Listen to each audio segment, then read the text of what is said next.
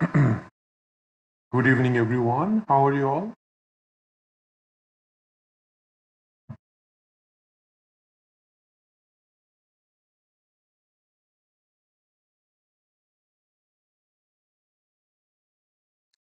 Welcome to First Aid AMC MCQ free 2-week sessions again. So far we had 2 sessions with you, right? So we had a discussion about psychiatry.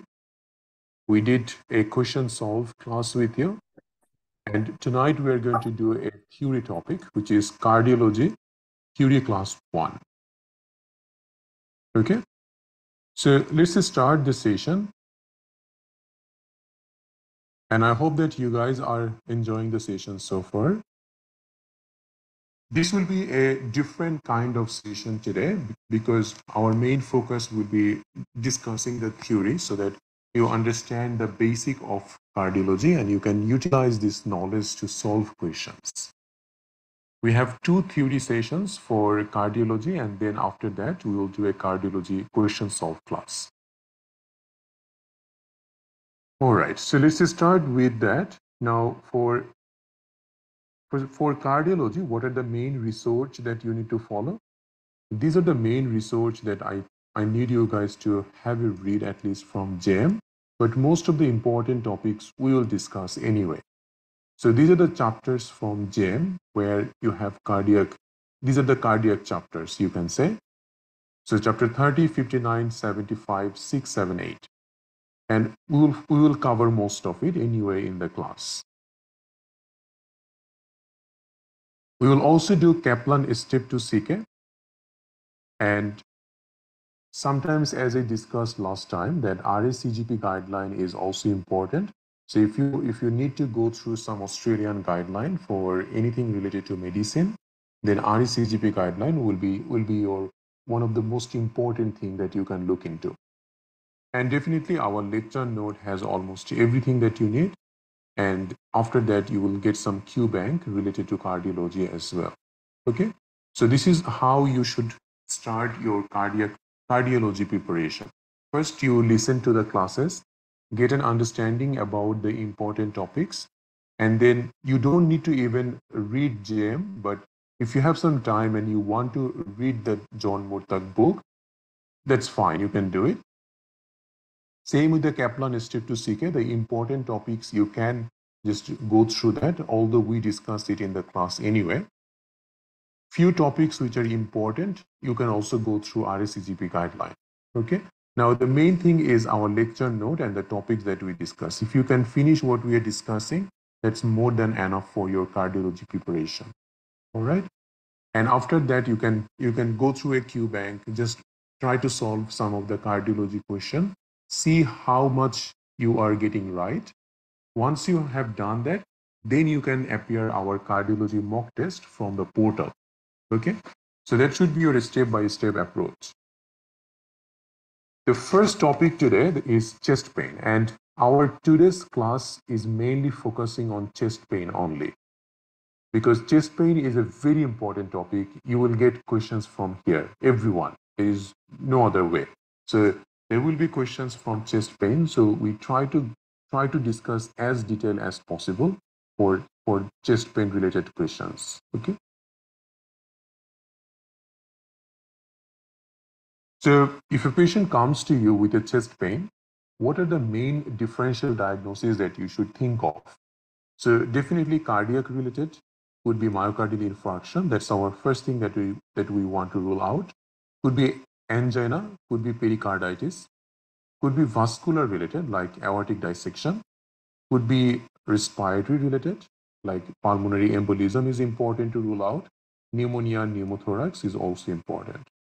Could be just a esophageal ulcer or peptic ulcer causing chest pain. Musculoskeletal can be like some patient can get costochondritis, someone can get a fracture rib. All of these can cause chest pain anyway. Now, when we get a patient with chest pain, because there is a lot of causes behind a chest pain, so you need to know a little bit more detail about it. Like if a patient comes to us with chest pain, first thing that I would like to know, where exactly is the pain. Is it on the right side or left side? Because if it is on the right side, then I'm not worried about heart. But if it is on the left side, then I am definitely worried about the heart. So that's the first thing that I want to know. The second, how bad is the pain?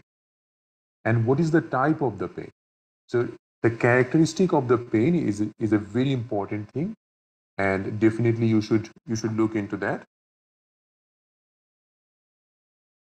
Okay. Now, if it is a coronary chest pain, like let's say that the pain is coming from the heart itself, the type of the chest pain would be, patient will say it feels very tight, or it feels very heavy, or pressure feeling. So tightness, heavy feeling, pressured feeling, these are all related to myocardial infarction. Okay. Someone can come to you with a feeling like knife-like stabbing, sharp chest pain. When they come to you with a knife-like stabbing chest pain, and patient says that the pain gets better when they lean forward and get worse when they lie down, that can be pericarditis. So sharp, stabbing, knife-like chest pain, and the pain has some kind of relationship with change of posture, then you would think of acute pericarditis. Okay, so type of the chest pain gives us a bit of clue that what could be the cause.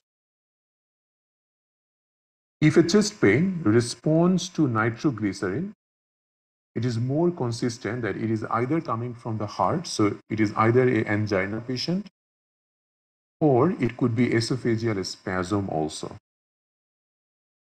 If the chest pain get worse with nitroglycerin, that suggests gastroesophageal reflux disease. Okay, so these are important clues. It's not like we will go through all of them one by one, but this is the initial part of chest pain. Like, what is the type of the pain? How bad is the pain? Does the pain radiate to anywhere? Especially if a patient comes to us with a sudden onset of left-sided chest pain and the pain radiates to the left arm, neck, and jaw, we would be concerned of a myocardial infarction, right? So this is important to know.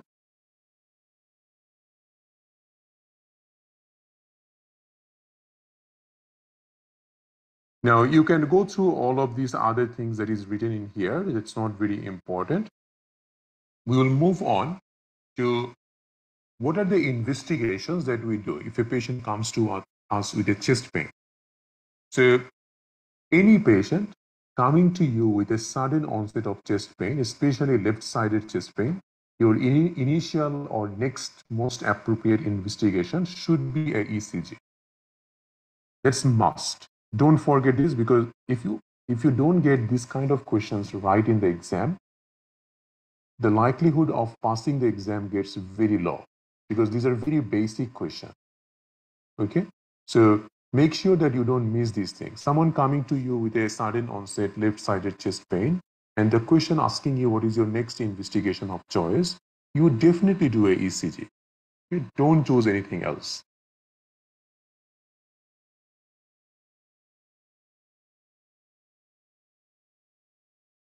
What else we can do? If we are suspecting myocardial infarction, then other option would be doing the cardiac enzymes. So we have CKMB, we have cardiac troponin. Which one is more commonly we are doing now? Cardiac troponins. So cardiac troponin are very good. They are the preferred marker for diagnosis of myocardial infarction. So whenever a patient comes to you with a chest pain, you will first do ECG, and your second investigation will be serum troponin. So first thing is ECG. After ECG, the nurse will take the blood, and with the blood we check the troponin, and this troponin again will be repeated in 6 to 12 hours. Now if you look over here, that troponin, it takes at least 4 to 6 hours to become abnormal after having a chest pain. So someone having a chest pain right now, if you check the troponin now, it might not be elevated straight away. So it can take at least 4 to 6 hours to get elevated, and it can persist for at least 10 to 14 days. Okay. How about CKMB? CKMB also gets elevated by 4 to 6 hours, but it will only last for 1 to 2 days in the blood. Now the question comes that definitely we know that the preferred investigation for anyone with left-sided chest pain is ECG followed by troponin. Let's say that a patient who you have treated for myocardial infarction, the troponin was very high, let's say 2000. And that patient has been treated already. But after treatment, again, patient complains of chest pain.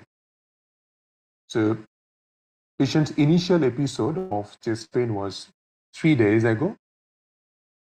And this patient already has been treated. Now,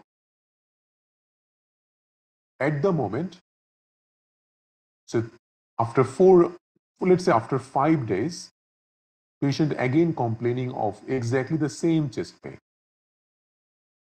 What investigation will you do apart from ECG? Are you going to do a troponin or CKMB?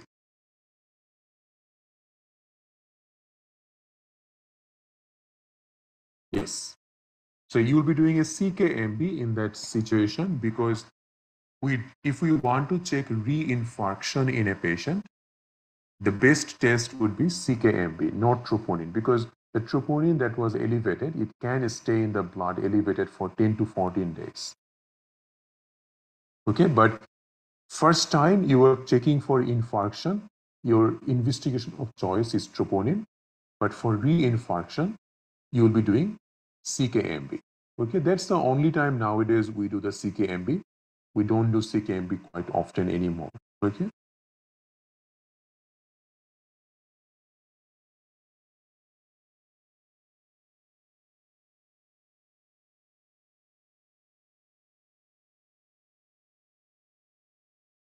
So apart from ECG, cardiac enzyme, sometimes we also do a chest X-ray in a patient who has chest pain. And it is normally done to rule out respiratory causes of chest pain.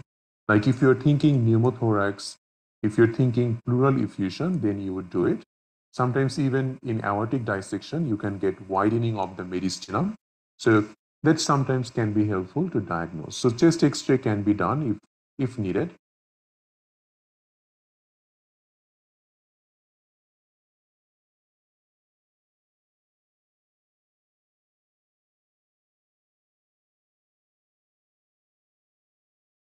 Yes, after 14 days, you can again check the troponin for reinfarction. That you can do. Myoglobin is no longer a good test. Okay, so these are not the best test anymore. Troponin is the best because it gives us the best value of myocardial injury. Myoglobin, CKMB, they don't. Okay, and troponin, especially troponin I, that's the preferred one everywhere in the world. It's just because that it gives us a very good idea that how much cardiac damage has been occurred. Okay? The higher the value, the likelihood of cardiac damage is also very high.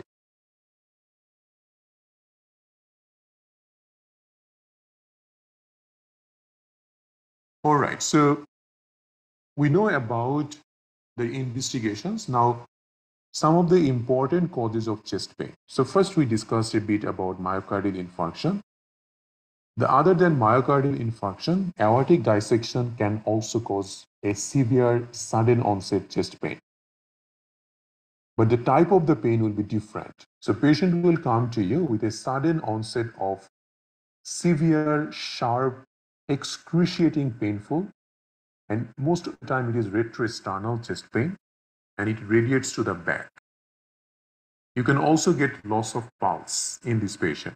So sudden onset of severe retrosternal chest pain feels like tearing, sharp, extremely severe, radiating to the back, you would think of aortic dissection. In aortic dissection, if we do a chest X-ray, we get widening of the mediastinum. You will show it later on. There is a lot of things to discuss from aortic dissection. We will come into that later on. Pulmonary embolism. We discussed PE in our respiratory class, not in cardiac class.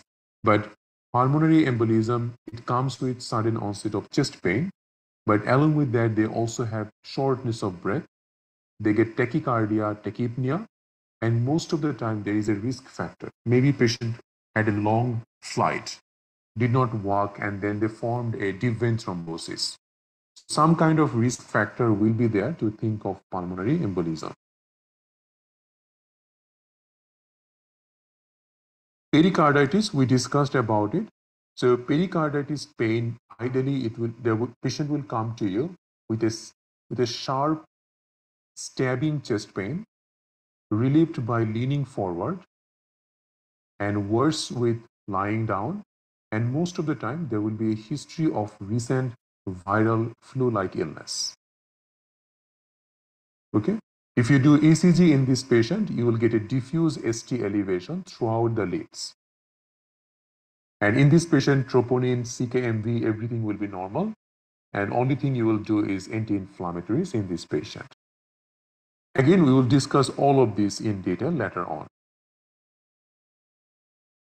Yes, the PDFs are already there. So for course student, the PDF of this class is already in the portal. Okay, now this is just a table showing some of the important clue to each of the cardiac causes of chest pain. Like if a patient has got myocardial infarction, we know how the pain will be, and pain usually lasts more than 20 minutes. If it is pericarditis, we know how the pain looks like. We know the aortic dissection pain, which is sharp and tearing. Peptic ulcer, it will be epigastric pain, worse with eating. Reflux, patient will complain of reflux, heartburn, those kind of stuff. So if it is costochondritis, patient will be tender when you will palpate the chest. So this is why we are discussing this right now, is that these are the clue which is given in the exam. They give you a bit of clue, like a patient coming to you with sore chest, and the patient usually gets the pain get worse after taking a deep breath in, and when you palpate the chest wall, it is so that is something which you would think of costochondritis. Okay, so that's why the important clues you will need to remember, because these are usually given in the exam. Now, so far we have done an initial understanding about the chest pain. Now we are moving on to specific conditions. Ischemic heart disease. So far, you guys are clear? You are understanding me so far? Any confusion?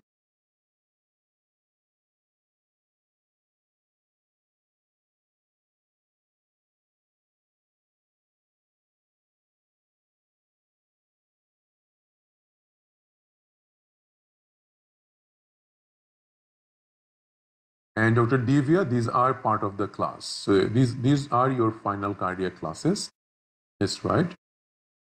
The course has already started. The initial 2 weeks are free for everyone.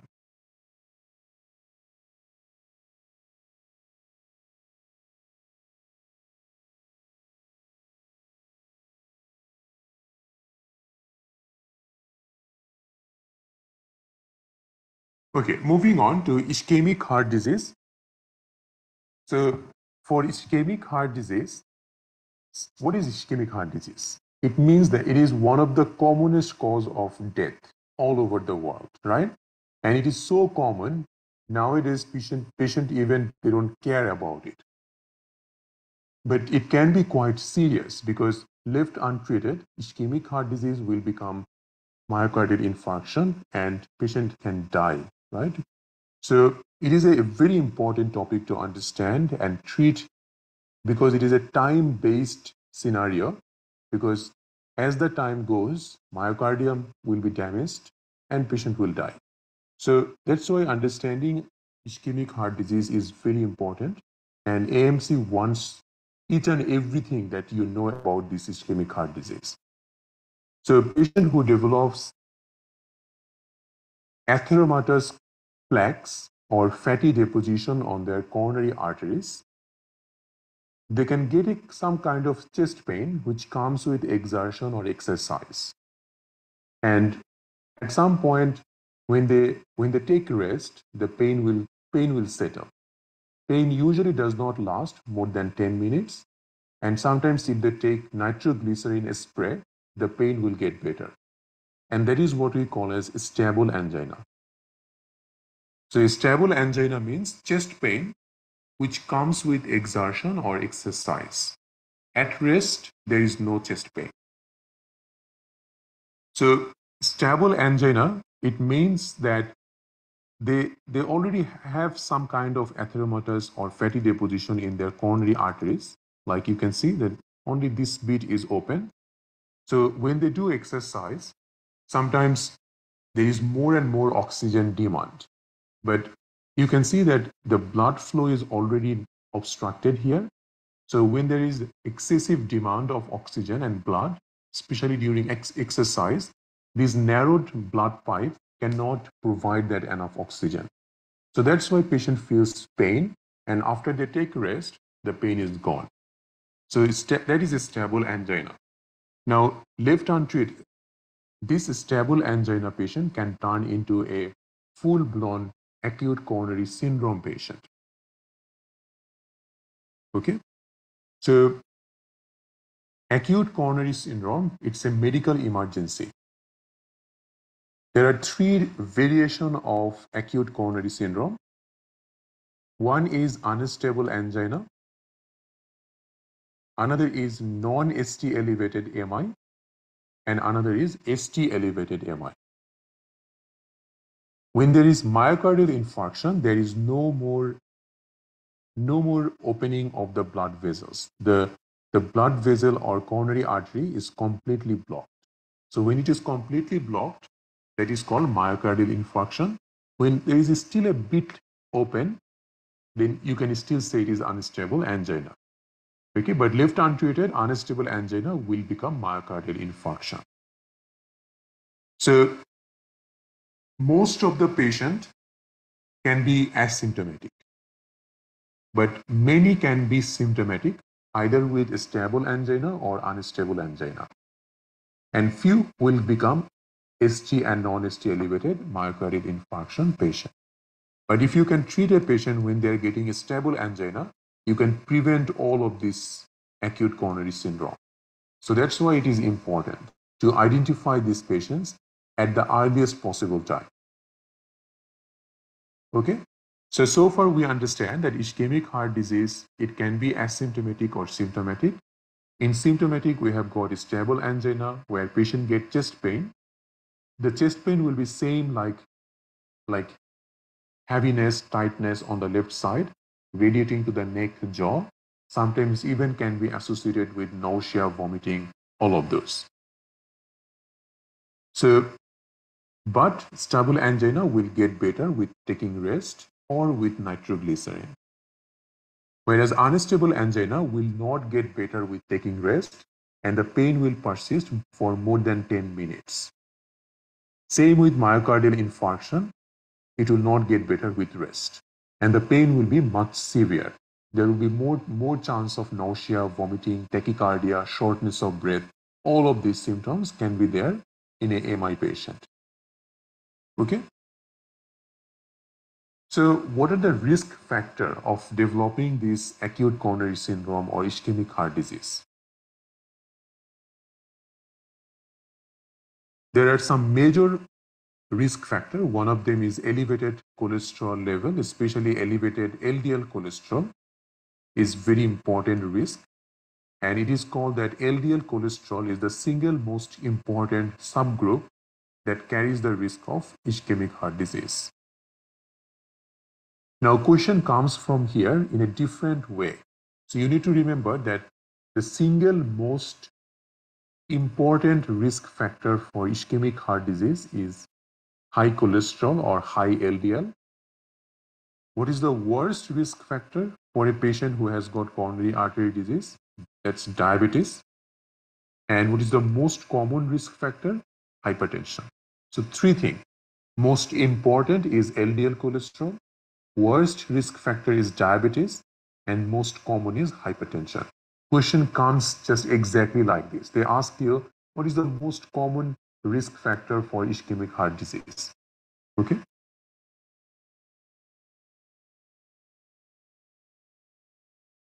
Let's have a look on this question. A 48-year-old woman comes to the office with chest pain that has been occurring over the last few weeks. The pain is not related to exertion. She is comfortable now. The location of the pain is retrosternal. Pain is sometimes associated with nausea, no shortness of breath. Pain does not radiate beyond the chest. No other medical history. What is the most likely diagnosis? So several weeks, patient having a chest pain which is not related to exertion. That will give you the clue that this is not ischemic heart disease, because ischemic heart disease is ideally associated with some kind of exercise or exertion. And for premenopausal patient, having a heart condition is not very common, because the estrogen in a female patient, they usually protect them from a heart attack. But after menopause, the risk is same like men. Okay, so for this patient, a 48-year-old woman who has got several weeks of retrosternal chest pain, not related to exertion, what is your likely diagnosis? So it cannot be unstable angina. Pneumothorax will not wait for several weeks. Prinzmetal angina, again, Prinzmetal angina, it can have some association with exertion, but we will discuss that later on. We know how the pericarditis pain look like.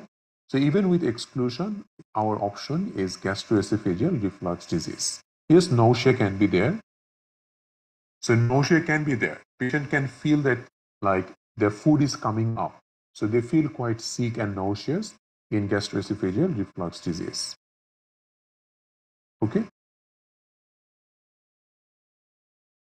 So you can see it's written in here, if a 48-year-old woman had chest pain with no risk factor, it would be very unlikely that her chest pain was related to ischemic heart disease. Menstruating women virtually never have myocardial infarction. So because the estrogen protects. The next question, which of the following is the most dangerous to a patient in terms of coronary artery disease risk factor? So elevated triglyceride, elevated total cholesterol, decreased HDL, or elevated LDL. We know that elevated LDL has got the highest risk factor. Okay.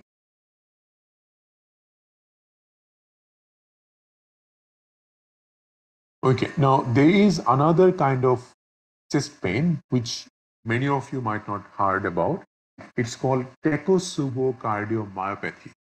Not very important for exam, but just remember, because sometimes they can give you a scenario like this. First, read this question. A postmenopausal woman develops chest pain immediately after hearing the news of her son's death in a ward. She develops acute chest pain, dyspnea, ST segment elevation on V2 to V4. So when you see ST segment elevation, immediately you think of ST elevated MI. Elevated level of troponin confirm acute myocardial infarction. So definitely it is a ST elevated MI, you think. Then you have done a coronary angiogram. So coronary angiogram is an investigation where you can directly look inside the coronary artery and you can find out where exactly is the block and how much blockage is there. In a myocardial infarction patient, there has to be a block, right? But you have found in this patient, the angiogram is normal. You did an echocardiogram which showed apical left ventricular ballooning. So that is what we get in tachycardiomyopathy. Patient presents to presents to us with exactly similar feature like a acute ST elevated MI. But when we do the angiogram, there is nothing there. It's totally normal. Then you do an echo, and echo usually will give you the diagnosis of when you see this ballooning of the left ventricle, then you can think of Takotsubo cardiomyopathy. So what is Takotsubo? It is a myocardial damage, occurs mostly in a postmenopausal women immediately following an overwhelming, emotionally stressful event, which is in this case her son's death. It could be divorce, financial issues, earthquake, any of the emotionally stressful event can bring it on. This leads to ballooning and left ventricular dyskinesia. So what happens in this patient, the left ventricle does not move as it should be. And if it doesn't move, it can't give blood supply to the body. And it feels like a chest pain because the coronary artery is also not getting enough blood supply when left ventricle is not working properly. Okay. Now, as with ischemic disease, manage this patient with beta blocker and ACE inhibitor, but definitely you can't do any, you don't need to put any stent inside because there is nothing wrong in the coronary artery. So sometimes we can just give them beta blocker or ACE inhibitor. That's usually the treatment. Okay.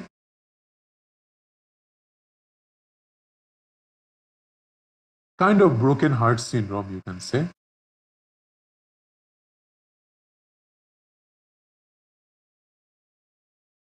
Another question, correcting which of the following risk factor for coronary artery disease will result in the most immediate benefit for a patient? This is another thing that if the patient stops smoking, so smoking cessation results in the greatest immediate improvement in a patient who has high risk of coronary artery disease. So remember these questions because time to time we have seen this kind of question coming in the exam. Now, a bit interesting topic now. So acute coronary syndrome. So you have got a patient who has got all the similar feature of chest pain like MI, and you have done a ECG. There are two possibilities that can be happening. One, that there might be ST elevation. If there is ST elevation, you already know it is a ST elevated MI. To confirm ST elevated MI, do we need to do troponin? No. There is no need of waiting for troponin because it is already a ST elevated MI. So if the patient has got classic pattern of chest pain and there is ECG changes of ST elevation, we don't need to depend on troponin to diagnose that it is a MI. This ST elevated MI will directly go to the catheter lab for a angioplasty. Okay, so that's important. Now, the other scenario can be patient has got typical pain and it's not a angina kind of pain because it's not working with the rest. It's not getting better with nitroglycerin. Pain lasting for more than 10 minutes, but there is no ST elevation. So if there is no ST elevation, this kind of pain, either it can be unstable angina or it could be a non-ST elevated MI. Now, this is the time your troponin will be helpful. So if troponin negative, then it is unstable angina. If troponin positive, then it's non-ST elevated MI. Okay, so this is the main area where we do the troponin because usually it will help us to differentiate if it is a non-ST elevated MI or unstable angina.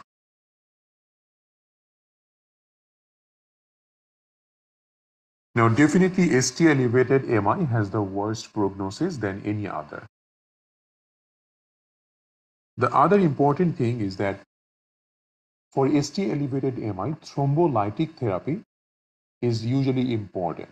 So if we can either remove the thrombus or if we can dissolve the thrombus by some medication, definitely there will be restoration of blood flow in the coronary artery. And that's our main aim. But thrombolytic therapy is only beneficial in ST-elevated MI patient. It is not effective in an unstable angina or non-ST-elevated patient. Okay, remember that. We will come to further discussion about it later on.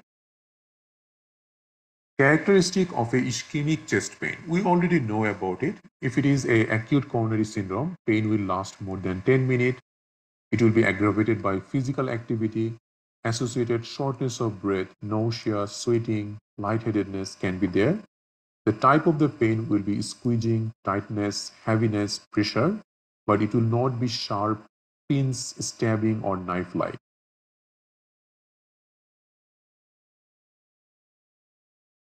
You can go through this later on, like there are some of the important clue to various causes of chest pain, which you can go through. We have already discussed a bit. Okay, I'm going into a little bit more detail of this chest pain. This will become tricky now, okay? But try to understand. So far, we know how to differentiate non-ST elevated MI, unstable angina, and ST elevated MI. How about stable angina patient?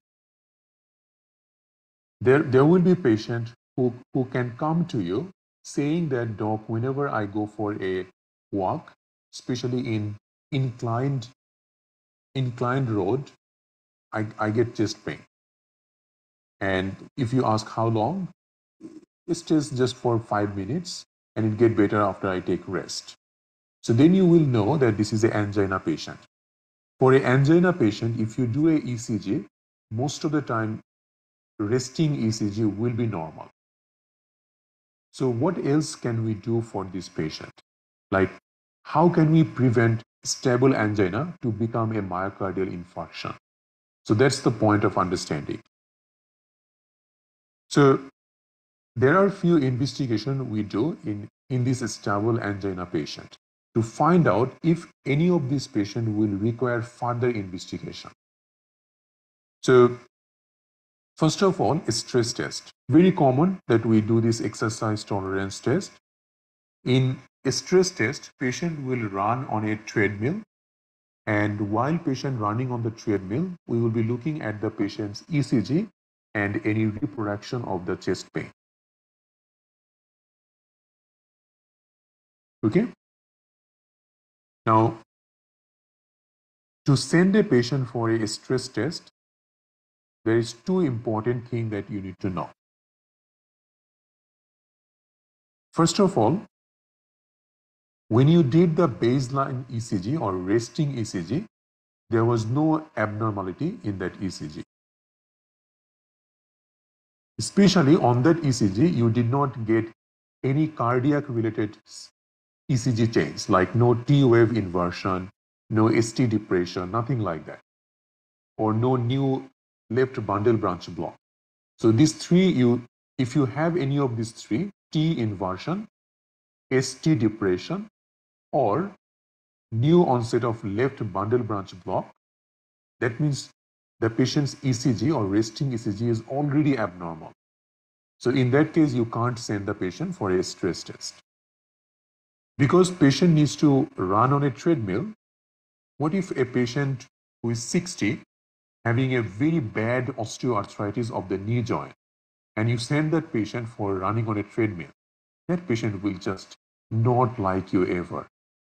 Okay, will be very angry with you. So a patient who can't exercise or frail elderly patient, you would not send them to run on a treadmill because there are other options available. So first of all, if we send a stable angina patient, remember it is only for stable angina, or it is also for chest pain who you are not understanding what's the cause of chest pain. So diagnostic dilemma or stable angina patient, that's the time you will be doing this test. Not for a unstable angina or a MI patient, definitely. So first is a stress test. In the stress test, there are two criteria. One, patient can exercise. Second, there is no baseline ECG abnormality. If this fulfill the criteria, you can send the patient for a stress test. Now, what if you cannot read the ECG? What if there is baseline ECG abnormality? What will you do then? So then you will try to exert the heart in different ways. So there are two other methods of detecting ischemia without the use of ECG. So one is nuclear isotope scan, which is also known as myocardial perfusion scan, or you can do an echocardiogram. Okay? So what happens with this isotope scan? So you will insert a isotope in the patient's vein, and that's a nuclear isotope, such as, let's say, you are inserting a thallium isotope. If you insert a thallium isotope in the patient's vein or in the patient's blood, that thallium isotope will go to the heart or coronary arteries. This is called myocardial perfusion scan, right? So if these are your coronary arteries, if there is no block in the coronary artery, dye will pass through the coronary artery into the cardiac muscle. So every part of the cardiac muscle will equally take that thallium scan or thallium dye. So if there is no block, the whole myocardium, the uptake of this isotope will be equal or homogeneous. Now what if just this part of the muscle did not uptake similar kind of thallium like the other part? It means that most likely the right coronary artery having some block. That's why this part of the heart did not take thallium like it should be. Then you would know that something is wrong in the right coronary artery. So it is something like looking at the heart based on the muscle perfusion. Okay, is it making sense for everyone, guys? So it's a bit difficult, but I hope I am able to, like, at least you can understand it.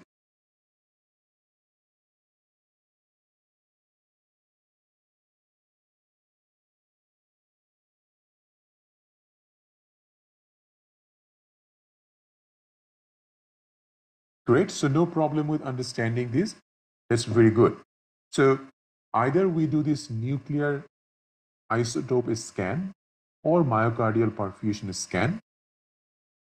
That's one option. Or the second option could be just sending the patient for an echocardiogram, and echo can find out if there is any regional wall motion abnormality, like if any of the heart wall is not moving as it should be. If it is not moving, it means this part of the heart is not getting enough blood. Okay, so if a patient have baseline ECG abnormality, which include left bundle branch block, left ventricular hypertrophy, using pacemaker, any of this is there, we would go for, most of the time we will go for this nuclear isotope scan or echocardiogram. The second thing, patient baseline ECG is normal, but patient cannot exercise. That means you still can't do the stress test. So in that case, you will need to give something which will make the heart as if it is actually exercising. So you can give some chemical which can run the heart. So that's what we call as dipyridamole or adenosine combined with thallium. So what does it mean? Now you're going to do a thallium isotope scan. So myocardial perfusion scan is there, but with the myocardial perfusion scan, because patient cannot exercise, you will give dobutamine or dipyridamole. So you'll give dipyridamole, and when you give dipyridamole, the heart will work as if you are running on a treadmill. Okay? So this patient, because he can't exercise, the only option we have is we will do the thallium isotope scan, plus we will give a chemical to increase the oxygen consumption of the heart. So that's dipyridamole. So that's our one option. Another option is we will do the echocardiogram, but we will give dobutamine when we are doing the echocardiogram. That's called a stress echocardiogram. So dobutamine will increase myocardial oxygen consumption, and it can also provoke ischemia. Okay? Now, this is about all the tests that we have discussed so far. So first of all, we have got exercise tolerance test or stress test. It is ideal when there is no ECG abnormality. So ECG fine, and patient can also exercise.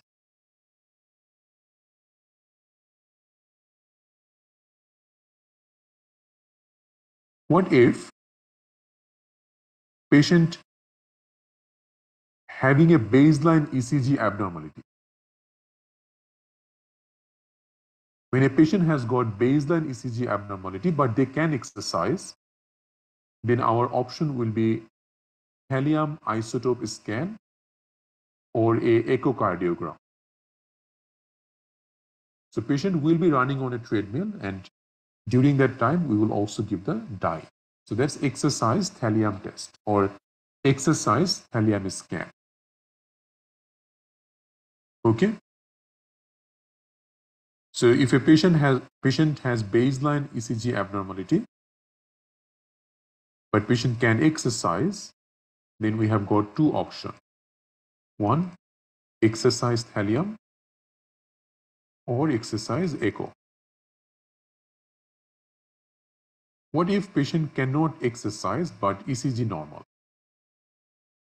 Then you will do either a dipyridamole thallium or a dobutamine echo. I know it is quite complex, right? But just think that when there is a ECG abnormality but patient can exercise, then we will do exercise isotope or exercise echo.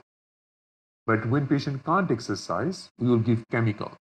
So for thallium, we do dipyridamole. For echo, we do dobutamine. Okay? Sounds good for everyone? Any question?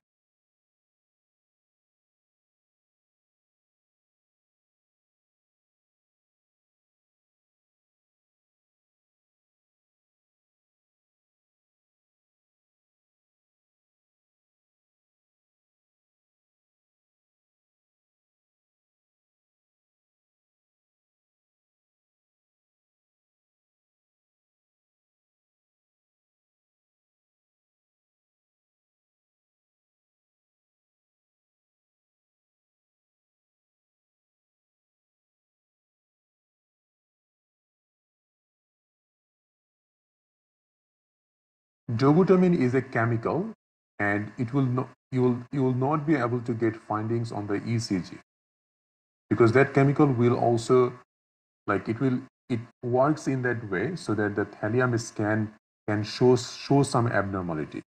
Okay, just by ECG, it's not the best. They do ECG along with that, but normally we just don't do ECG with this kind of chemical. We also do that isotope scan. Okay, but they do, like, 12 lead ECG will be done along with this.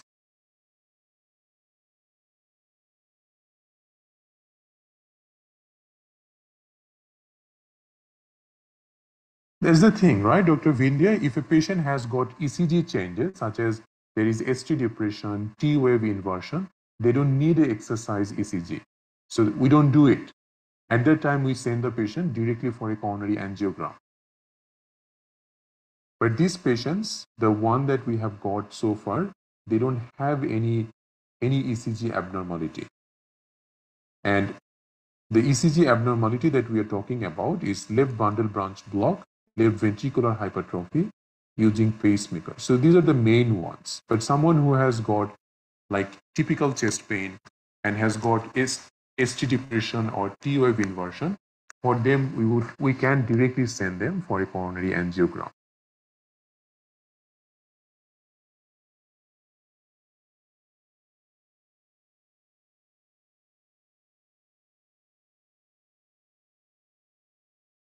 Yes, Dr. Sidra. So thallium scan with dipyridamole for perfusion defect and dobutamine echo for wall motion defect. That's right. So echo can only look at the wall motion, and thallium scan looks for perfusion. Okay.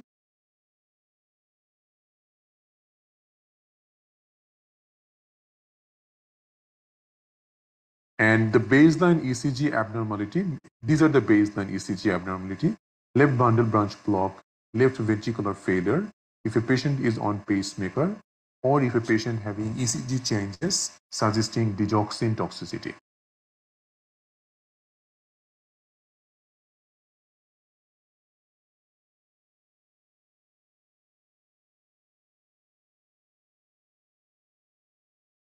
Okay, so again, to recapitulate what we have discussed with this thing, so if a patient has got stable angina feature, then if the patient does not have any baseline ECG abnormality and they can exercise, we will send the patient for a stress test.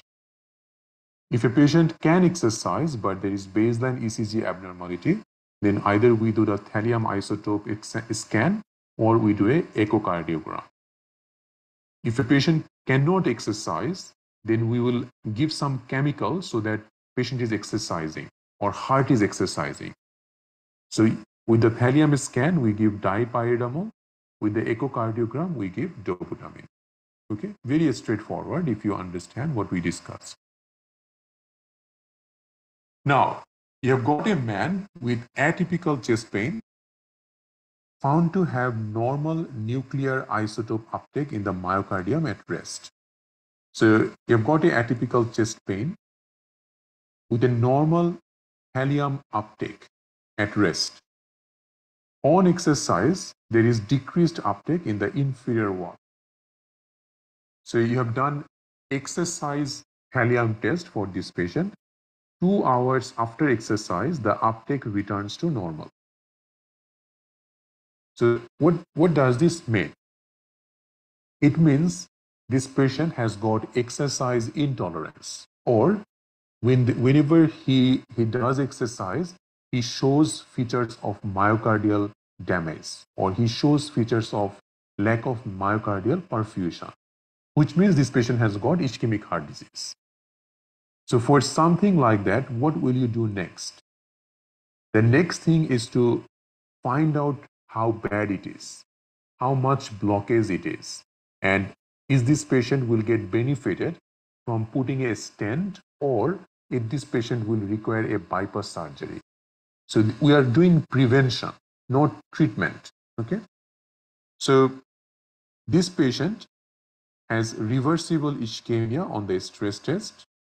This is exactly the person who needs angiography. Okay. So we say that someone who we think that the patient might be having a chest pain related to angina, but baseline ECG is normal, and we send the patient for any of this scan, it comes back positive, saying that yes, this patient has got ECG changes when there is exercise. That patient will require a coronary angiogram. What angiogram will do? Angiogram will be able to detect the anatomical location of the coronary artery disease. It can also say how much blockage is there and which one will be best for this patient. Are we going to go for a stent like angioplasty, or this patient will require a bypass surgery? Have a look.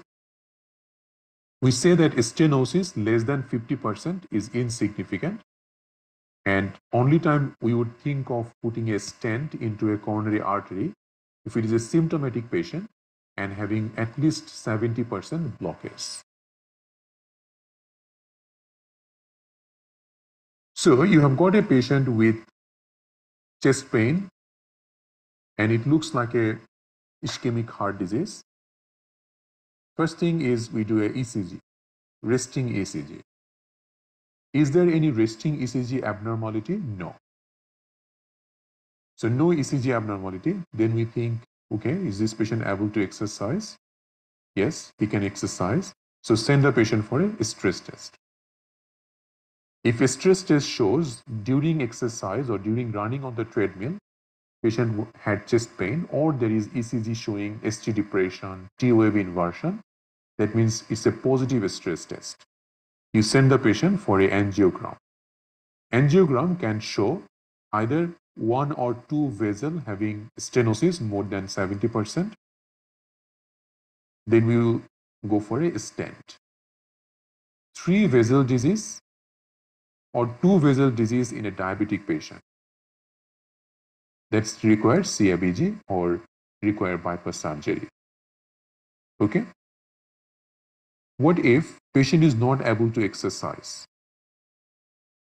If a patient is not able to exercise, you will need to make the heart running as if it is exercising. So how we do that? We do chemical.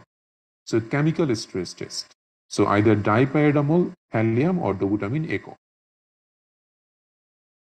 But if there is resting ECG abnormalities, then you will go for like either exercise thallium or exercise echo. Okay? So this is actually the step-by-step approach. And that is a cardiologist follows day by day. This is what is supposed to be followed in this kind of patient. Okay? Are you guys clear about this step? Because this is something which comes in exam, and candidates are so confused with this because it's not quite easy to understand.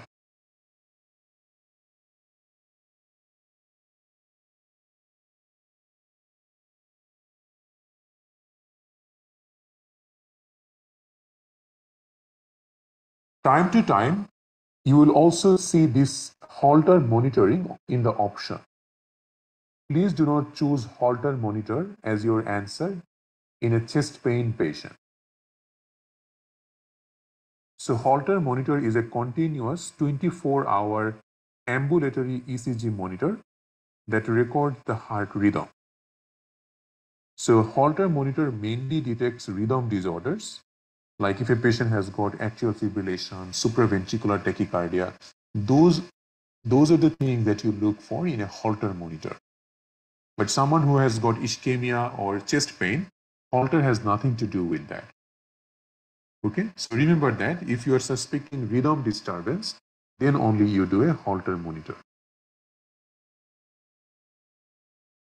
All right, everyone. Now we are going to take a 10-minute break, and after that, we will go further into acute myocardial infarction management, which is super important for exam. 10-minute break. Thank you.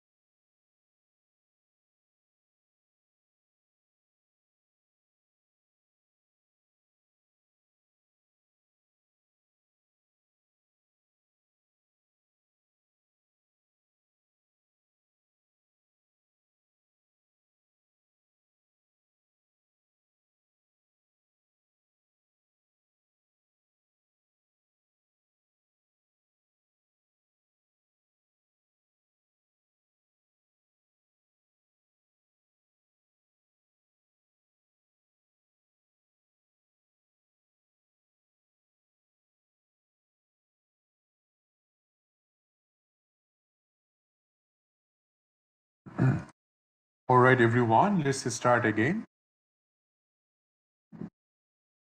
So first of all, let's talk about Dr. Vindhya. So Dr. Vindhya, if resting ECG shows ischemic changes, can't we go for angiogram directly? Yes, we will go directly.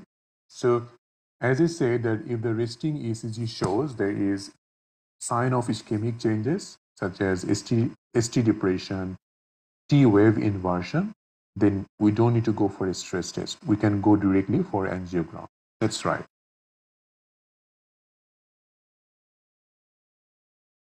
Moving on to acute myocardial infarction management. Let's start with a question first. A 48-year-old woman comes to the office with chest pain that has been occurring over the last several weeks. The pain is not reliable to exertion. She is comfortable, location retrosternal, ECG normal. What is the most appropriate next step in management? Now, this question, we already know that this is a gastroesophageal reflux disease case. But they're asking in here that what you want to do next in this patient. Like, do you want to know a little bit more? Like, 48-year-old, do we want to do more cardiac test? Now, most of the time, this will not be the exam case. This patient will have several other cardiac risk factors, such as maybe they will say that this patient has got hypertension, non-smoker, family history of ischemic heart disease. So when those will be there, this patient still might be high risk, even at 48. So for someone like that, what after ECG, if it is normal, what will you do next? Definitely, it is not a myocardial infarction, so we don't need to do any of this. We don't need to do echocardiogram just yet. Angiogram, CT, so nothing like this. This patient we can send them for a exercise tolerance test.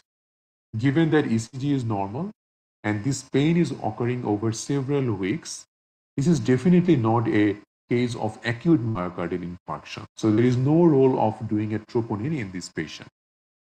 But what we can do is to send this patient for a stress test and see if she is having any chest pain relating to exertion.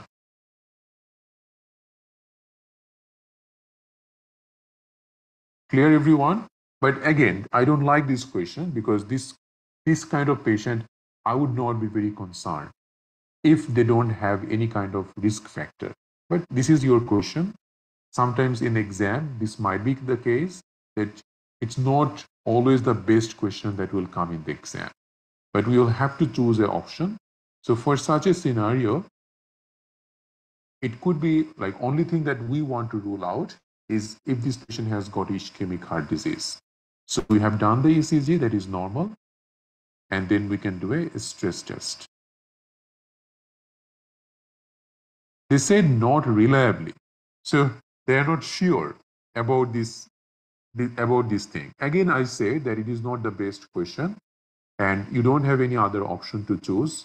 So you have to choose something, right, in the exam. So think in that way. I know it is not the best question and I don't also like it, but sometimes you will have to choose an option from the options that is given. So from the options that is given, the only best option is sending the patient for a stress test. But ideally, this patient doesn't need to go for a stress test. Okay.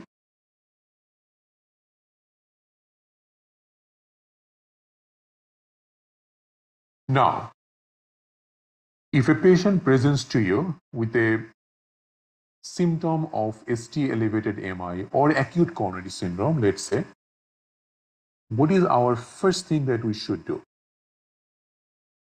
So you have done a ECG, whether it is showing ST elevated, non-ST elevated MI, the management is saying initially. So everyone, we will start with aspirin. Aspirin is the first line management for every patient who has got acute coronary syndrome like symptom. Okay? So we say monotherapy. Mona A is aspirin, which is the most important management. Then we have got nitroglycerin. So if the patient has got chest pain, which definitely will be, you can give nitroglycerin.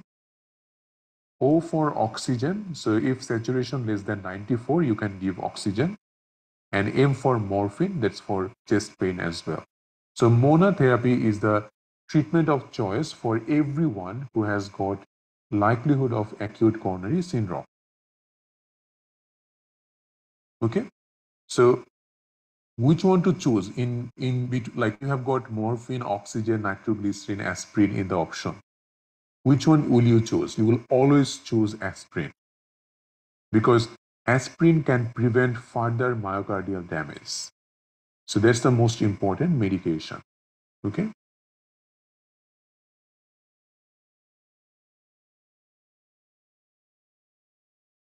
So apart from aspirin, sometimes we can also add clopidogrel in these patients, but we will avoid clopidogrel or any blood thinner in patients who are likely to go for an emergency coronary bypass surgery. Like a patient who has got ST elevated MI, you would not start them with clopidogrel or any other blood thinner because that patient will go to emergency coronary bypass surgery. Okay, but someone who will not go for emergency bypass surgery, like an unstable angina patient, you can definitely start them with clopidogrel.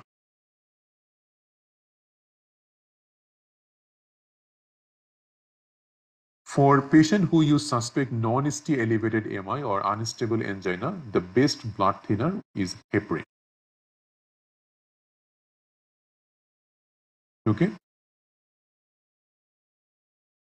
Coming to the questions, and then we will move on a little bit more.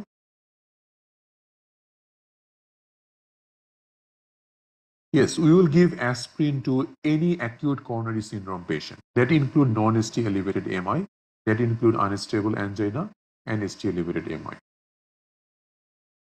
Let's see this question. 70-year-old woman comes to the ED with crushing substernal chest pain for the last 1 hour. The ECG shows ST elevation from V2 to V4. What is the most appropriate next step in the management of this patient? Now, in your exam, definitely you will not get all these options.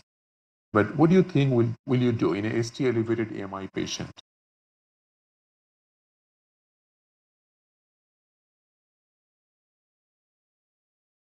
So do you want to do morphine, troponin, send the patient to ICU? No. So your first thing is aspirin. That's your main one. Okay. So as soon as you find this patient has ST elevated MI or a acute coronary syndrome, you will start them with aspirin. So aspirin lower mortality with acute coronary syndrome, and it is critical to administer it as rapidly as possible. With only 1 hour since the onset of pain, neither the CKMB nor the troponin will be elevated yet. Morphine, oxygen, nitroglycerin should all be administered, but they do not lower mortality and they are not as important as aspirin. Okay, so that's the important thing to remember. Have a look on this question. Same patient, 70-year-old woman having crushing chest pain, ST elevation, but you have given aspirin to this patient. Then what will you do? So your CKMB, oxygen, nitroglycerin, morphine, thrombolytics, metoprolol, atorvastatin, angioplasty, troponin, lisinopril.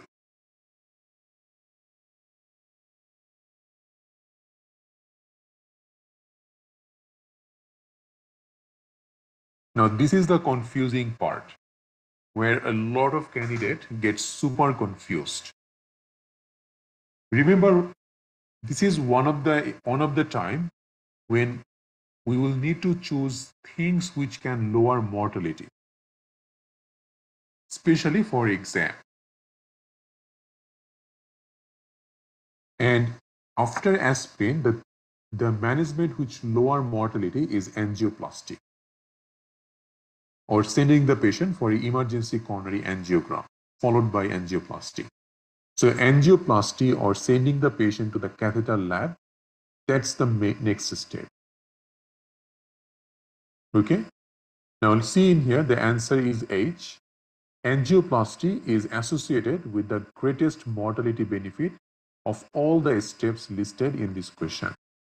Now, all of the answers are partially correct because all of them should be done for the patient. But morphine, oxygen, nitrogen do not clearly lower the mortality.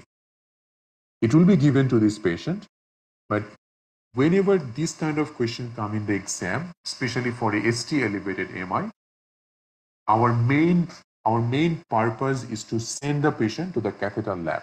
That's the main purpose, and exam usually wants to know that.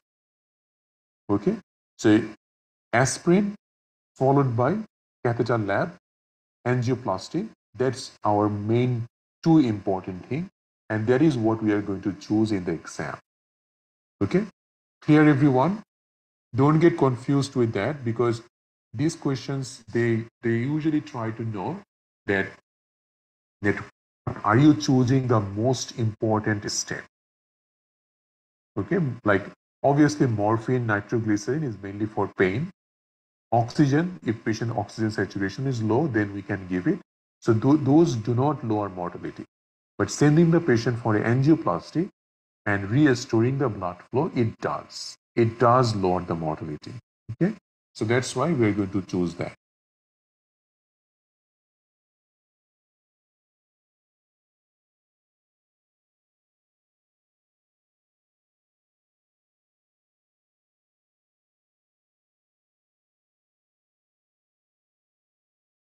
So angiography is just to look at the coronary artery to know where exactly is the block. So that's angiography. Angioplasty, percutaneous coronary intervention, stenting, these are same thing. Okay, and catheter lab is the place where all of these are happening. Okay.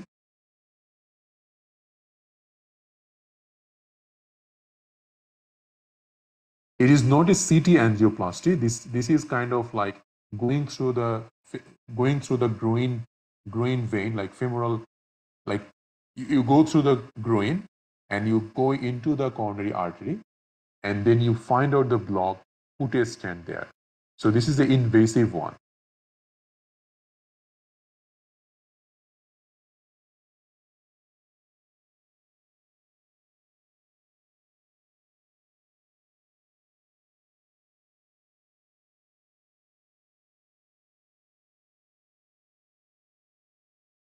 No, clopidogrel will not be the best option in this case because this patient is going for an operation or surgery. And if you give clopidogrel, it can increase the risk of bleeding. Clopidogrel will be given after we put the stent in, not before.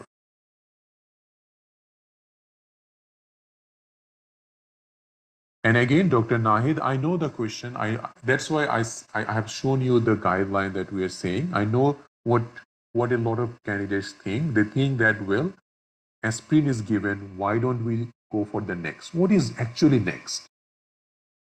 All of them, oxygen, morphine, nitroglycerin, all of them are next. But can we choose any of them which will lower the mortality? That is the main part of this question. There are few questions in the exam where time-based management is the priority. Cardiac condition, especially myocardial infarction, the time matters a lot. And the question usually asks the most important step. The most important step after aspirin is sending the patient for angioplasty. Okay? So think in that way.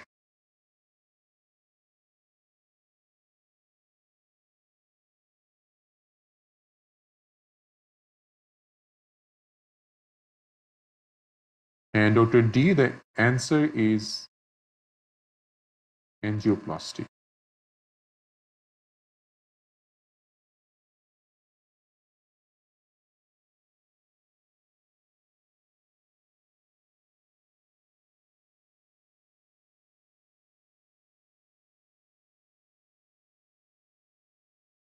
Have we got angiography in the option? We haven't got any angiography. Dr. Cho, the only option we have got here is angioplasty. Okay, move on. A man comes to the emergency department with chest pain for the last hour that is crushing in quality and does not change with respiration or position of the body. An ECG shows ST segment depression in lead V2 to V4.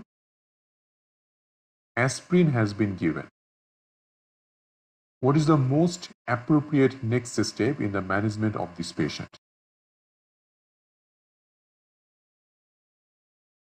So, what is this kind of pain? So, as we can see, this patient hasn't got a ST segment elevation. It is ST depression, right? So it's a chest pain more than an hour, which means it is an acute coronary syndrome. At least that we know. We have done the ECG and it's not ST segment elevated MI.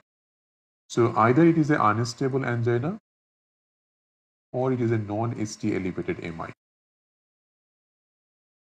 Right? For this patient, you have given aspirin. That's a good step. What will you do next? This patient having the pain for 1 hour. Doing troponin CKMB might not be the best option because it might not get elevated yet. Okay? And you don't have that in the option as well. So, what will you do? Low molecular weight heparin is the best.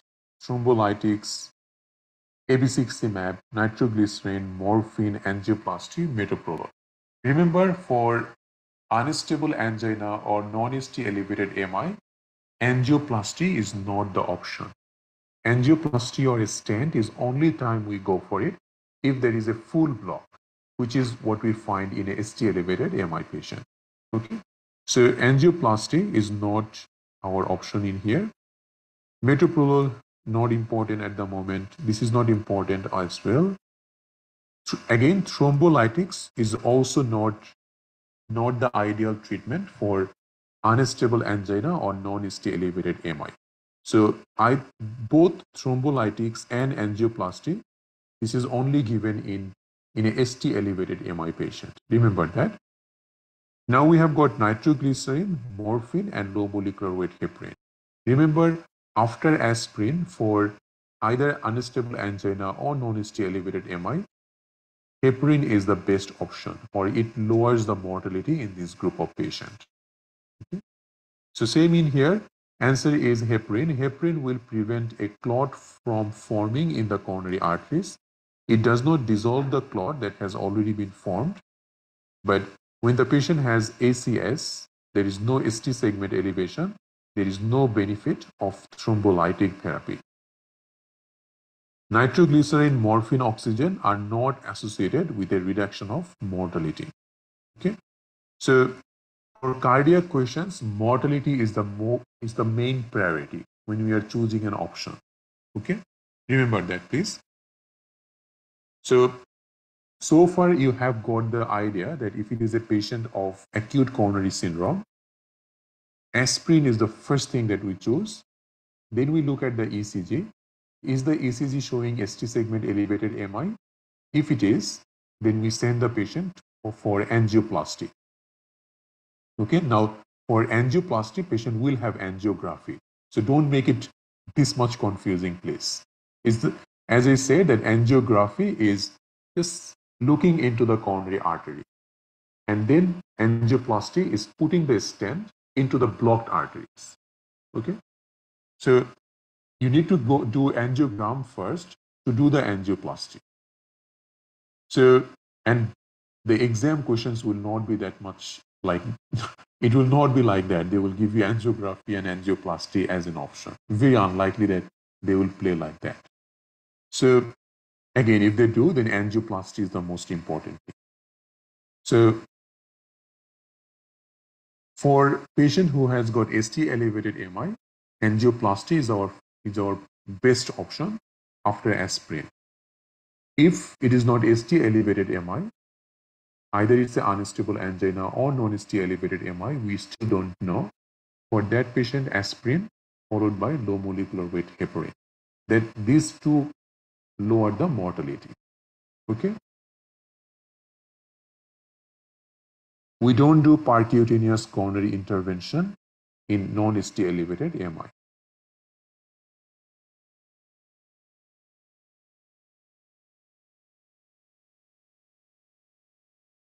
Not an urgent one. Now we are talking everything as urgent basis. Okay. And we are coming into that. So give me some time to go through this one by one. We are still on the question. We haven't gone into the discussion about this. So the main thing is that the urgency. These patients who needs, especially a ST elevated MI, they are needing an urgent angioplasty.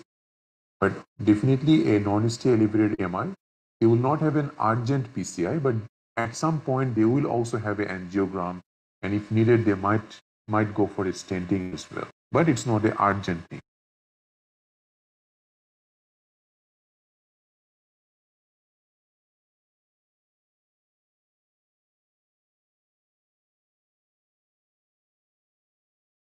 Did it make any sense, guys? I don't think that it did, but are you guys understanding at all like what I'm trying to say?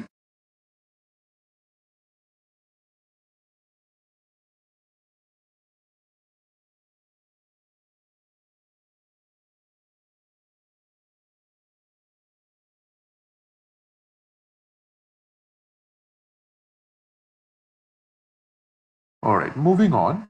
So few thing is like now we are going into the discussion of this ST elevated MI and all this other thing. Have a look in here. Early coronary angiography within 48 hours and revascularization are recommended in patient with non-ST elevated MI. So that means for a patient who has got ST elevated MI,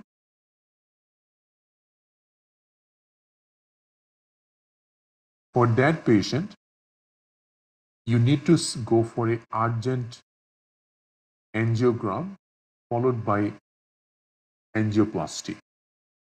So urgent means within 90 minutes. For non-ST elevated MI, it's not urgent. You have got at least 48 hours to do the angiogram and treat the patient accordingly. That's the difference. The urgency is the difference. Management more or less will be same. So ST elevated MI, we know about how the pain will become, we know about everything. And we know that how the ST elevated MI or MI pain will look like. So you can go through that.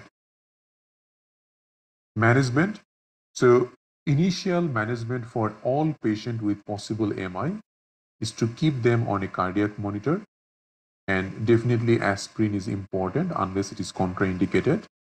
If someone has got allergy to aspirin, you can't do anything. That patient cannot have aspirin. And it's quite uncommon to have a anaphylaxis to aspirin. Nitro pain control like morphine should be given if it is required. Like if the patient is in severe pain, we can definitely give this to the patient. Oxygen is usually given if saturation is coming down low. Patient with ST elevated MI usually have a completely occluded coronary artery. That's why the problem is that because it is completely occluded, the part of the cardiac muscle doesn't get any kind of oxygen. So it goes for myonecrosis, and that's why restoring the coronary patency as promptly as possible is a key determinant of outcome of this patient. So emergency perfusion is must for ST elevated MI patient. Patient with ST elevated MI who present within 12 hours of onset of the symptom should have a reperfusion strategy promptly. Reperfusion can be obtained either with fibrinolytic therapy such as streptokinase or percutaneous coronary intervention. Okay? So A patient who has ST elevated MI, for that particular patient, if they present within 12 hours of chest pain, then you can send the patient urgently for a reperfusion treatment. Reperfusion either can be a PCI or can be fibrinolytic therapy. PCI is the best, and that is what we will choose in the most of the cases, except if it is a rural setting where there is no catheter lab available and you can't even send the patient to a tertiary hospital in the due time, then you will choose fibrinolytic therapy. Okay?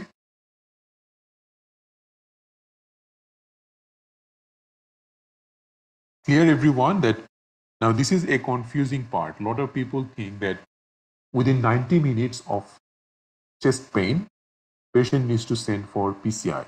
Otherwise, you can't send them for PCI. It's not like that. Within 12 hours, if the patient presents, then we can choose this reperfusion strategy.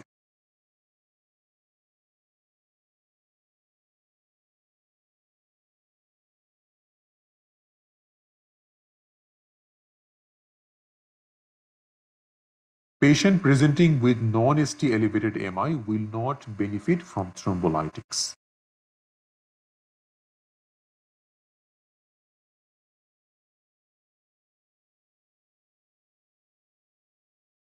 Now, what is the typical ECG evaluation of a ST elevated MI?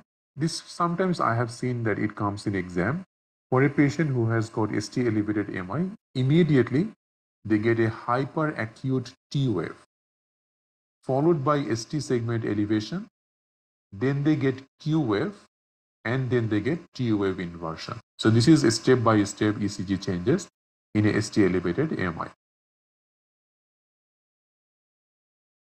For ST elevated MI, emergency reperfusion treatment is important. And the choice we have is either a percutaneous coronary intervention and thrombolytic therapy. PCI is the best available treatment if we have it. And it can be done within 12 hours.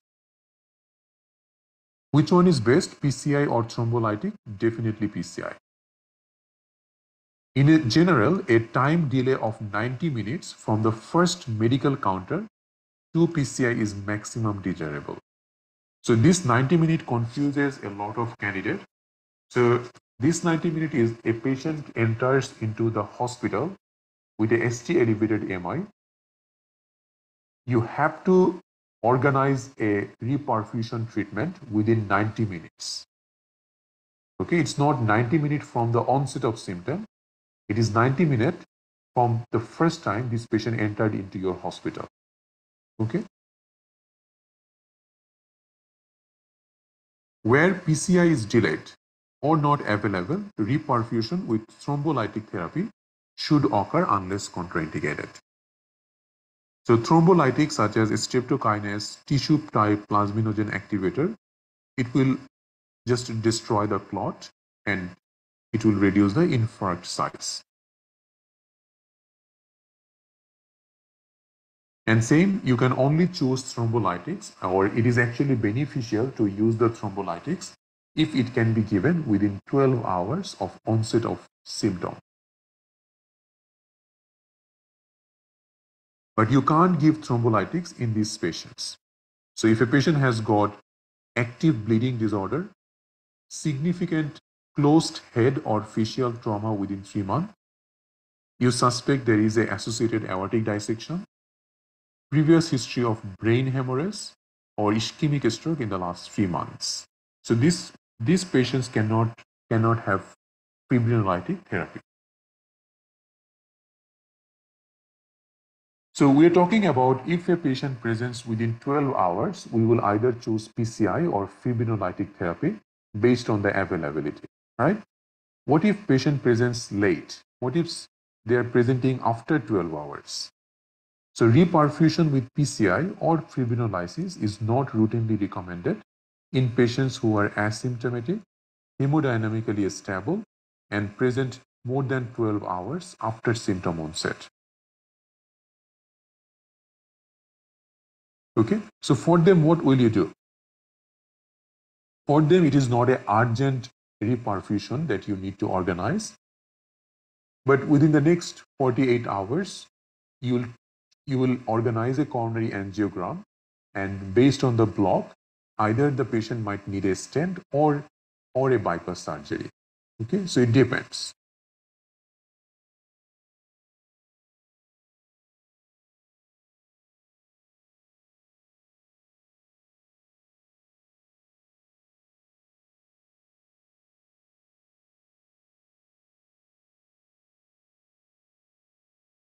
Okay, now let's make a summary of all this treatment that we are discussing so far. So summary would be, let's say we have got a patient with ST elevated MI. Our first thing is to give them aspirin. And we will give them morphine and all other things as required. But as part of the exam purpose, aspirin is the first thing that we will choose, followed by thrombolytics. So thrombolytics, it includes PCI and fibrinolytic therapy. So if the patient comes within 12 hours of onset of symptom, then we can send the patient for PCI. If PCI is not available, then we will go for fibrinolytic therapy. Okay, so ST elevated MI, first we give aspirin, followed by, if patient presents within 12 hours, then we will send the patient to the catheter lab to have a angioplasty done or PCI done. If PCI is not available, then fibrinolytic therapy. This is clear?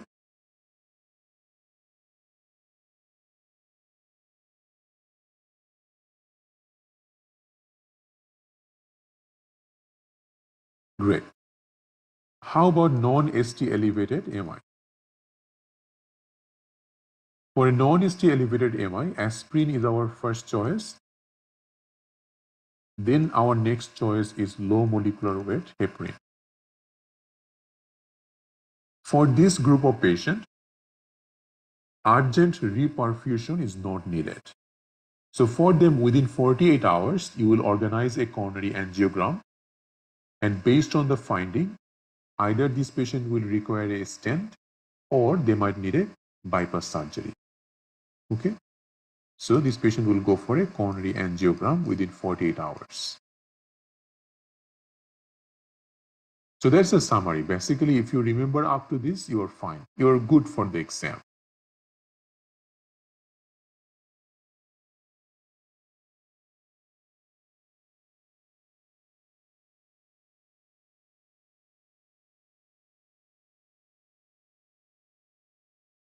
Yeah, you can say in that way. So within 48 hours, we need to go for a coronary angiogram for that patient if it is a non-ST elevated MI.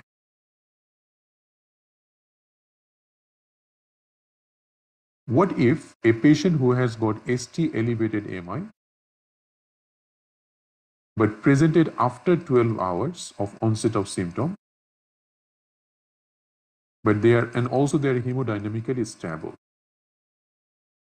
For that patient, what will you do? Definitely aspirin. But for this patient, there is no requirement for an urgent reperfusion. So for them, again, are you only give them aspirin, nothing else? This patient already has got a AMI. So you will do something. So what will you do? You will organize a coronary angiogram within the next 1 to 2 days. But it's not urgent that you have to send them like straight away for catheter lab. But this patient also will require an angiogram to know how much block he has got. And based on that, either he will require a stent or a CABG. Is this making sense now for everyone? I hope it does.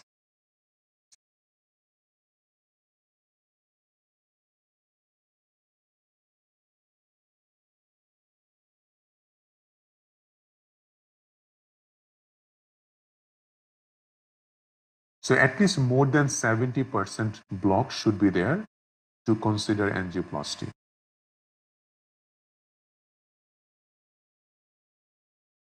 Very good. So that's all that we wanted to discuss, at least about this myocardial infarction. And you can understand how confusing it can be. Now, you have treated a patient with acute myocardial infarction. What is the most common cause of death? Most common cause of death after AMI is ventricular fibrillation. That comes in exam. Sometimes after treatment of MI, a patient can develop a condition called Dressler syndrome, which is a kind of pericarditis. So if a patient presents with like post-MI treatment, let's say after months of MI treatment, they're coming to you with a left-sided chest pain, sharp stabbing, get worse with lying down. So it's pericarditis, and there is a name for that called Dressler syndrome. Same treatment is with aspirin and NSAID.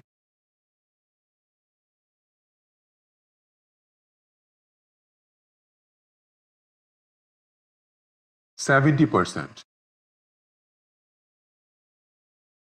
So at least 70% block has to be there for consideration of a stent.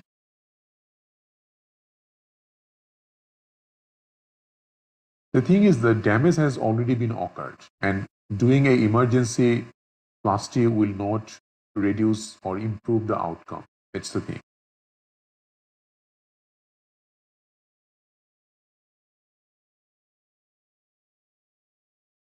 No, it's not like that. So if block is less than 70%, should we go for fibrinolytic? No. You have to remember that angioplasty or fibrinolytic. Okay, and fibrinolytic only we do it in case of a emergency perfusion treatment. So not as a regular part of treatment. Okay, so if block is less than 70%, which is unlikely for someone presenting with MI. So someone who has MI, definitely they have more than one or at least one vessel which is having more than 70% block. So that's usually the case. So for that patient, most likely they will go for a stent. Okay, but you will not give fibrinolytic if there is less than 70% block. If there is less than 70% block, then that patient will be medically treated. So no stent, no CABG, just medical treatment to control blood pressure, control cholesterol, those things.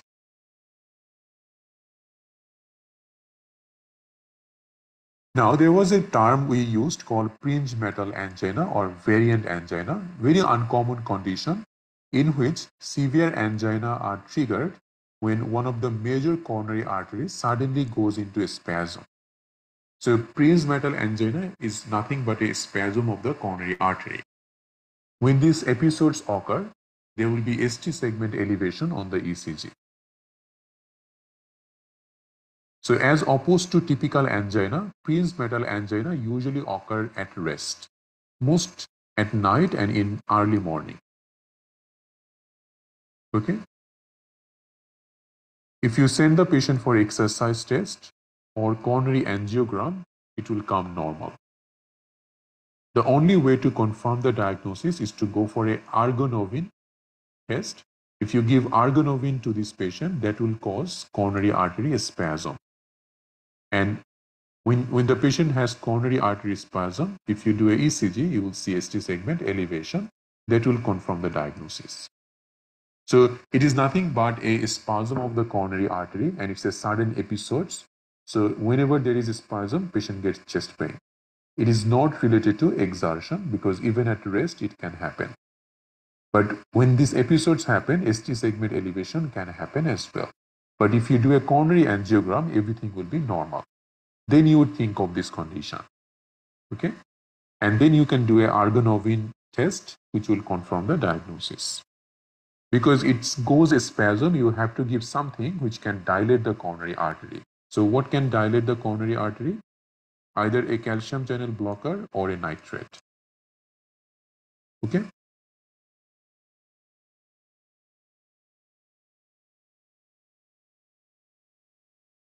So that's all about myocardial infarction and things.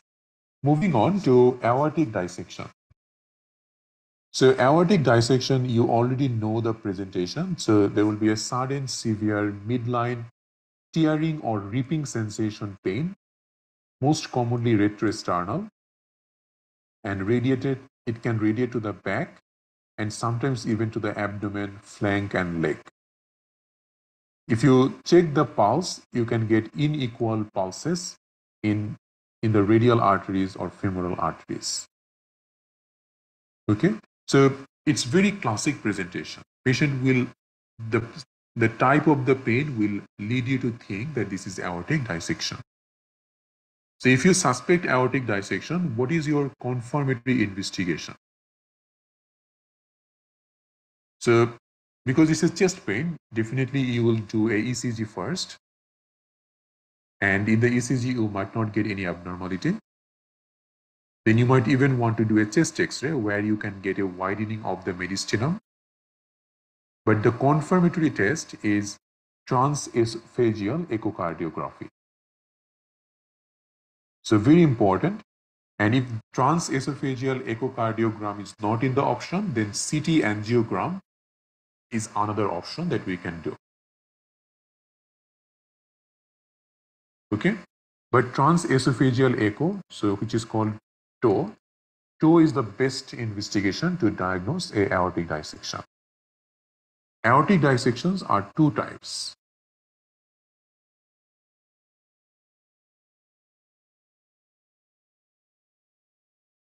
So this is the ascending aorta,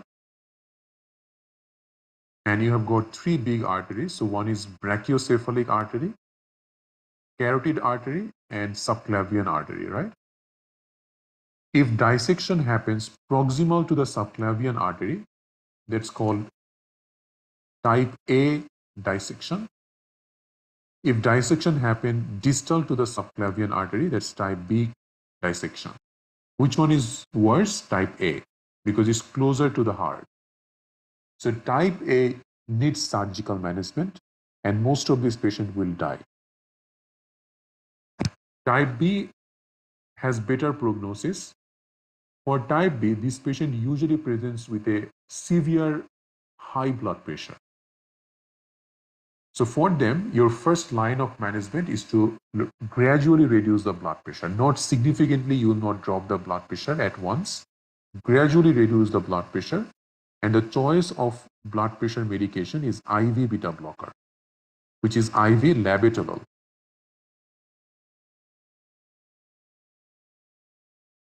So IV labetalol will be your first line management. If still blood pressure is too high, you can add IV nitroprusside with that. And after that, sometimes if surgery needed, you can also order that. But for type B aortic dissection, your first line management is antihypertensive. For type A, emergency surgery.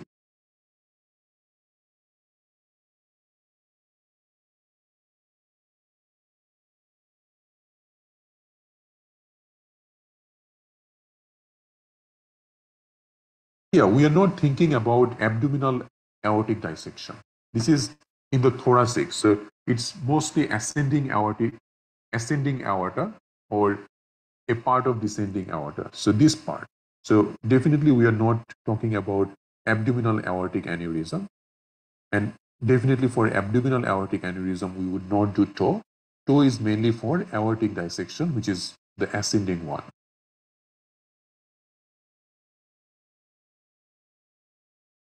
So the type A is proximal to the subclavian artery. So this is their subclavian artery. Proximal to the subclavian artery, any tear is type A, and distal to subclavian artery is type B.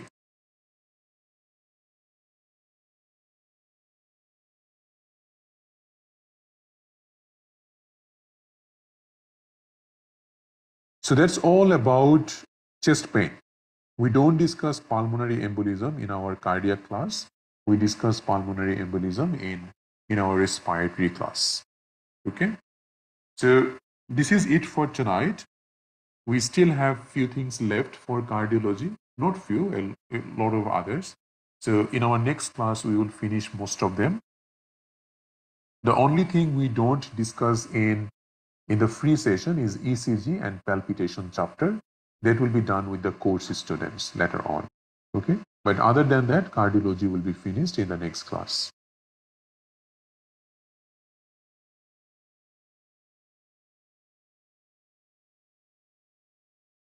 The course has already been started, Dr. Prakash. And after the free 2-week session is over, so let me have a look on Facebook when our free 2 weeks is over.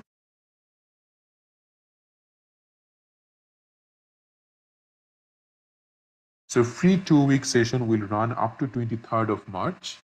So after that, we will have just the course students will have the ongoing classes. So that will be from 26th. So our free 2-week session will be finished on 23rd.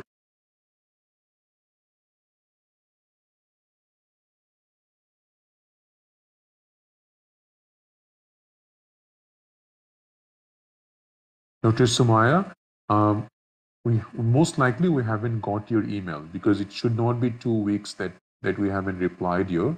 Either it went into the junk or we haven't received that. Can you send me an inbox, Dr. Sumaya? Are you with our Facebook group? Send me an inbox and then we can also help you to get registered.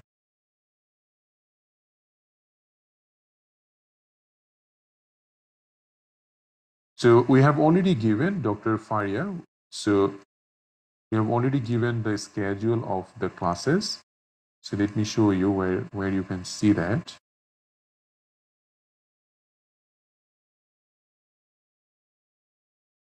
So if you go to our first aid AMC MCQ group, you'll see the class schedule given for the first 2 weeks. So that was our today's class. So next class will be on 15th. So 15th is Friday.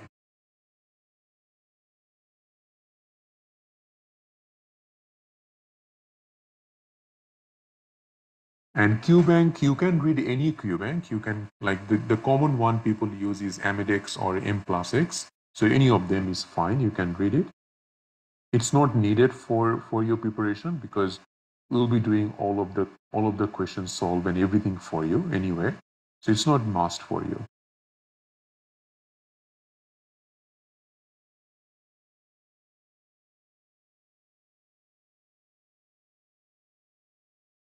And Dr. Musharat, I know that the portal can be quite tricky, right? So give me these 2 weeks. After the 2 weeks, we will go through the portal for everyone. On the orientation class, we will go through the portal, how to use it and everything. Okay. For now, just try to explore around, just see what find out from there. Okay. And if I can manage some time, I might just like maybe upload a recording of how to use the portal. I will give it a try.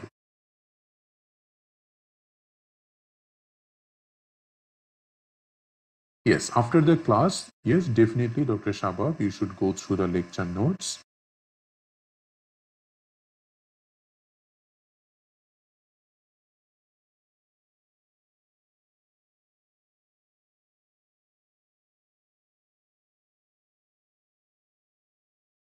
How many hours of video in total do you provide?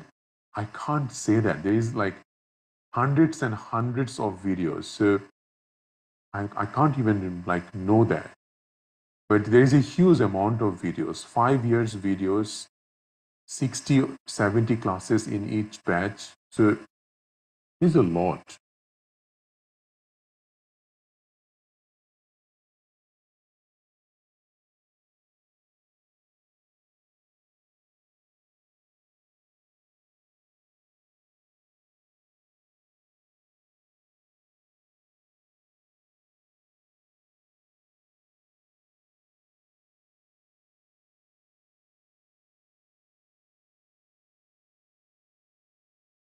And Dr. Faria, what's the Facebook?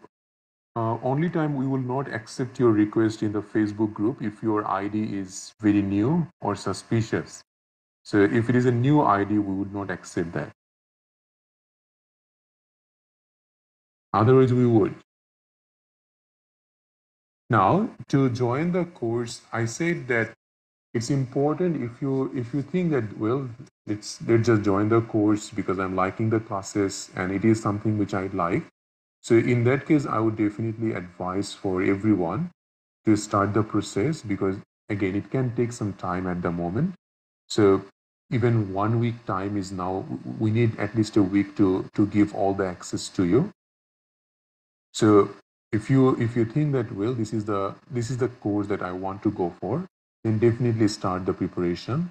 Definitely send me an inbox. So if you go in this first aid AMC MCQ, all you need to do is to just send an inbox in this profile, so in my profile, or you can even send us an email.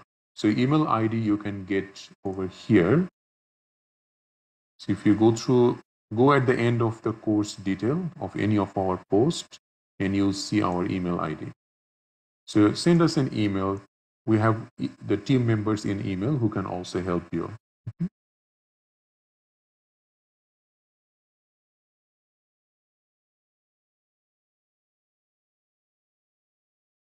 Yes, so we will update you the whole schedule for topic wise for the whole course, but after 2 weeks free session is over.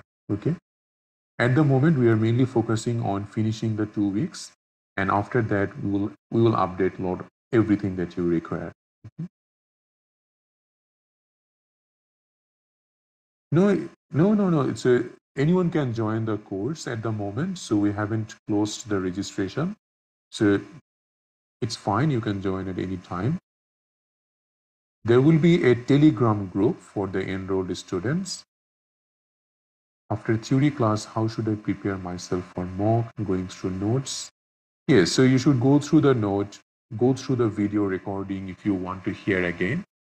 And then I suggest either if you have a Q bank, you can go through the Q bank, or you can also solve some questions with your study partners.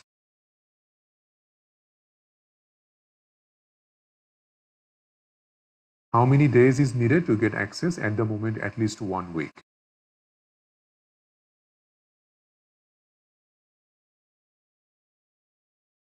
So the year studies class, so these classes are uploaded after the class. So all the question solved classes, the notes, it will require at least 48 hours to be uploaded in the portal. Okay, so it will be uploaded, but just not immediately. Yes, you will be able to watch the old session videos, which is already given to everyone.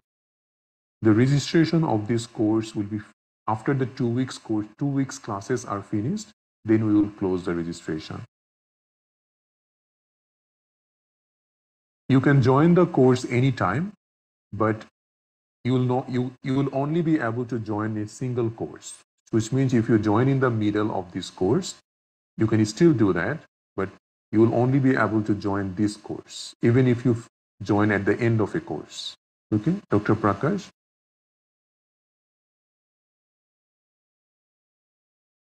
Yes, you have mock test for all the topic in the portal, like cardiology, psychiatry, everything. We don't show portal, like, because these are free sessions. In the free session, we don't show portal to anyone because this is a private property. But for students who are paid students, they are already getting the access, Dr. Hema.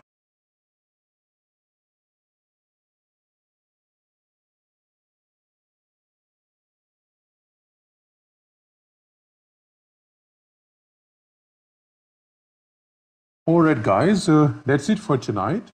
And we'll have our next class on cardiology. So that's on this Friday. Start preparing what we have already done. It takes some time initially, but gradually it will become much easier. This month is mainly for you to get an understanding about how AMC works. From next month, you will start in a much faster way.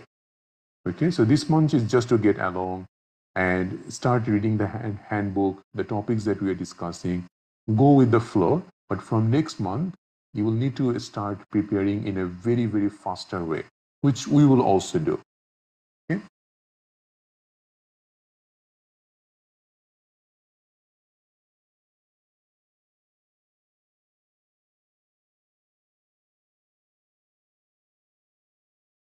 And Dr. Prakash, what did you say? I didn't understand, sorry.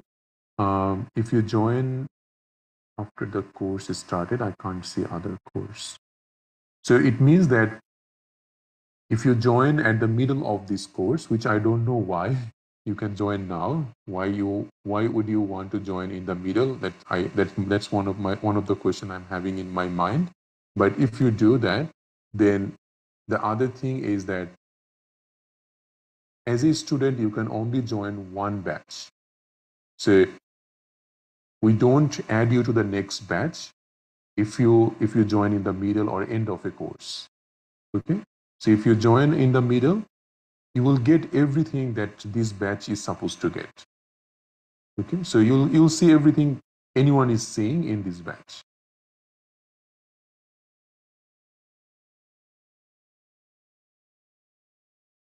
Yes, Dr. Shula, you can still join now.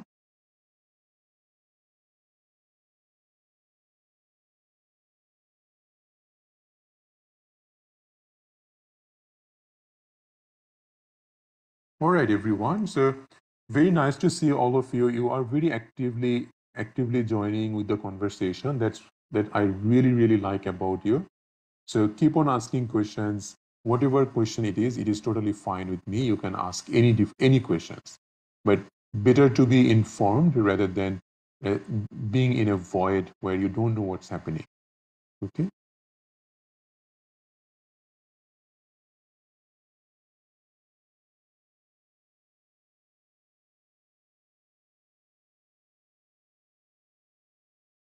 And if anyone having any kind of questions about the course details, you can always go to our First Aid AMC group.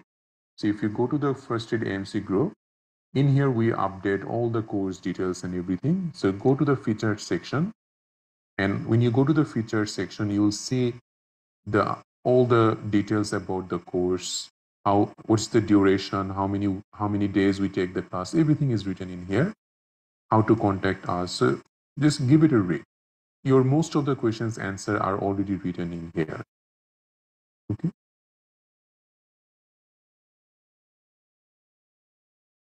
And only 2 courses in 1 year. Dr. Baishaki. All good, everyone. We will finish it here tonight. Thank you all. Have a good night. Take care.